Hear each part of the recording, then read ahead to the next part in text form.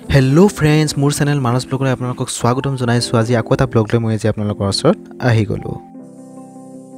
আপোনালোকে অলৰেডি মোৰ থাম্বনেইল আৰু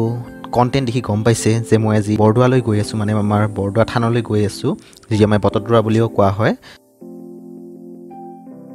মই এতিয়া গুৱাহাটীৰ পৰা মই উলালো বৰদোৱা থানলৈ বৰদোৱা থানখন আছে আমাৰ নগাঁও ডিস্ট্ৰিক্ট সকলোৱে জানে হেই মই গুৱাহাটীৰ পৰা নগাঁওলৈ এতিয়া গৈ আছো তো মই এতিয়া ট্ৰেভেলিং কৰাটো মই আপোনালোকক দেখুৱাই দি আছো কেনেকৈ গৈছো ৰাস্তা ঘাট আপোনালোকে চাই যাওক ইয়া কমপ্লিট নগাঁওৰ পৰা বৰদোৱালৈ মই আপোনালোকক ট্ৰেভেলিংটো দেখুৱাম আপোনালোকে চাই যাব ব্লগটো শেষলৈ বহুত সত্ৰ মহাসভাৰ কিছুমান নিয়ম নীতি থাকে আৰু বৰদোৱাটো বহুত নিয়ম নীতি থৈ থৈছে তেওঁলোকে আৰু বহুত ভাল ভাল নিয়ম নীতি ৰাখিছে আৰু বৰদোৱাৰ ভিতৰত মানে একচুয়ালি যোনখন থানখন আছে থানখনৰ ভিতৰত তাত ভিডিও আৰু ফটোগ্ৰাফি এলাউ নাথাকে তাত বিভিন্ন ঠাইত তাত লিখা আছে ফটোগ্ৰাফি ভিডিওগ্ৰাফি এলাউ নাই আৰু যদি কেতিয়াবা উঠাব লগা হয় তেওঁলোকৰ পাৰমিশন লৈহে উঠাব লগা হয় তো মই ইমান দূৰ যোৱা নাই মই জাস্ট মানে ট্ৰেভেলিংটো আপোনাক দেখুৱাইছো আৰু কেনেকৈ গলো তাত জাস্ট এটা দেখুৱাবলৈ চেষ্টা কৰিম কিন্তু মেইন কীৰ্তন ঘৰ হিবিলাক মই নেদেখুৱাও কাৰণ তাত এলাউ নাথাকে এলাউ নথকা বস্তু কেতিয়াও আমি শুট কৰিব তেনেকৈ নালাগে আৰু মই যিমান হ'ব আপোনালোকক দেখুৱাবলৈ চেষ্টা কৰিম আপোনালোকে চাই যাব আৰু আপোনালোকক মই এটা ইনফৰমেশ্যন দিছোঁ এই বৰদোৱালৈ যদি আপোনালোকে কেতিয়াবা যায় তাত সদায় অসমীয়া সাজপাৰ পিন্ধিহে যাব কাৰণ অসমীয়া সাজপাৰ পিন্ধিলেহে বৰদোৱাৰ থানখনত সোমাব পাৰি আৰু বৰদোৱা থানখনৰ লগতে তাত এটা দৌল মন্দিৰো আছে সেই দৌল মন্দিৰৰ একেই নিয়ম নীতি হয় কমপ্লিট অসমীয়া সাজ পৰিধান কৰিহে তাৰ ভিতৰত সোমাব পাৰে হে মই এতিয়া ধুতি চেলেং গামোচা এনেকৈ পিন্ধি লৈছোঁ মই কাৰণ এইটো অলৰেডি মই জানো আমি আগতে সো সেইবোৰ পিন্ধিহে তাৰ ভিতৰত সোমাব পাৰি আৰু যদি ধুতি চেলেং গামোচা এনেকৈ অসমীয়া সাজপাৰ পিন্ধি নাযায় তাৰ মানে যোনটো কীৰ্তন ঘৰৰ ভিতৰত আৰু দৌল মন্দিৰৰ ভিতৰত প্ৰৱেশ কৰিব নোৱাৰে সো আপোনালোকে যেতিয়া কেতিয়াবা যাব তালৈ সো অসমীয়া সাজপাৰ পিন্ধিহে বৰদোৱা থানলৈ আপোনালোকে যাব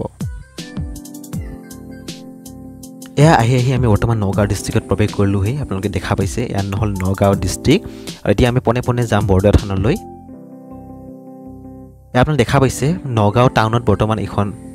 তৰণ লগাইছে যোনখন আমাৰ বৰদোৱা থানলৈ এই জাগাৰ পৰা 16 কিলোমিটাৰ দূৰলৈকে আমি যাব লাগিব কমপ্লিট এটা ধুনীয়া এটা ৰাস্তাৰে নেচাৰেল এটা ৰাস্তাৰ মাজেৰে যাব লাগিব 16 কিলোমিটাৰ এয়া আপোনালোকে দেখা পাইছে বৰ্তমান আমি 16 কিলোমিটাৰ বাট অতিক্ৰম কৰি আহিলো এতিয়া এইবোৰ আমি সত্ৰৰ তৰণবিলাক দেখি আছো আপোনালোকে চাওক এখন ফাষ্ট তৰণ এনেকৈ গৈ আগত আৰু এখন তৰণ আছে সো এনেকৈ আমি গৈ মূল কীৰ্তন ঘৰলৈ যাব লাগিব আপোনালোকে চাই থাকক মই কেনেকৈ গৈ আছো মই দেখুৱাই আছো আপোনালোকক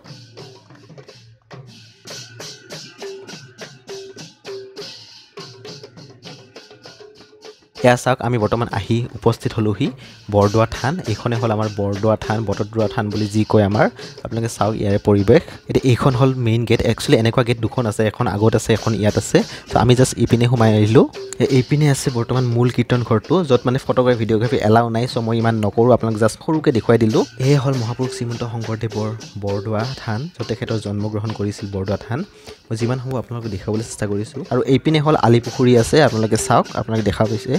এইপিনে আলিপুখুৰী যাও যি আমি শংকৰদেৱৰ আমি ৰচনা পঢ়োতে আগতে গম পাইছিলো আলিপুখুৰী এয়া হল বিখ্যাত আমাৰ আলিপুখুৰী যাক আকাশী গংগা বুলিও কোৱা হয়